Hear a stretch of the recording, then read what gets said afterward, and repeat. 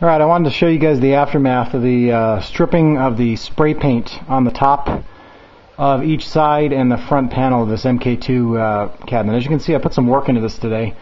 A list of what I did today: I put the marquee in that came in.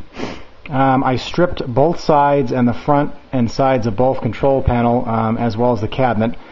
It came out, I don't know, not perfect. I thought it was a sticker that was over the MK2 on the sides and on the front, but it ended up being some kind of a special paint sticker or something like that, and it really had some problems getting it off.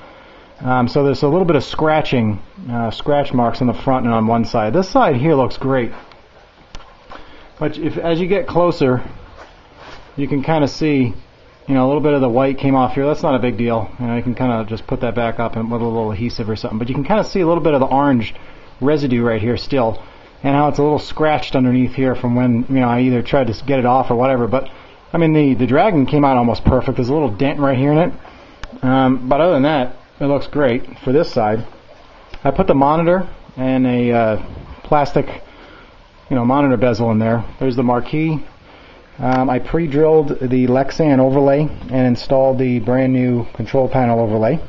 I'm waiting for all the buttons and everything, so I just kind of put it with the plastic protective coating over that, left it on there to protect it. Put new security screws in all the way around. Here's the front panel. This came out pretty good too. You can see both of the Dragons came out very, very nice. But once again, right in here, you can see some scratching and how some of that orange paint, just kind of a little bit of residue here. What I used this time was I used the citrus strip again, but I also used a magic eraser, actually 3 of them, along with non-diluted. It's the concentrated simple green right here, and that worked really well. It wasn't too aggressive, didn't do any scratching. Here's one side of the control panel, almost perfect. Now I got to kind of clean it up. There's a little bit of residue all around the edge here, but I mean, it looks pretty good there. Here's this side here. Again, came out pretty nice. Somebody must have bumped up against it right here, but the full midway is displayed, which is nice. I got to kind of clean it up again once again here.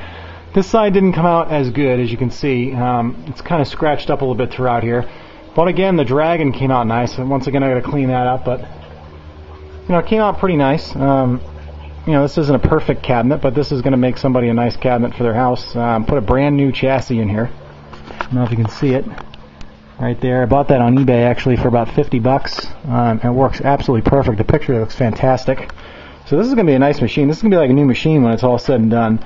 I got to get some joysticks and buttons, T-molding.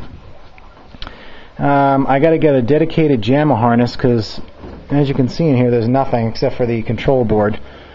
So I got a little bit of work left, but I did all the hard work. The wiring and stuff like that's fairly easy, but I just wanted to show you guys that I did save another Mortal Kombat 2 from destruction.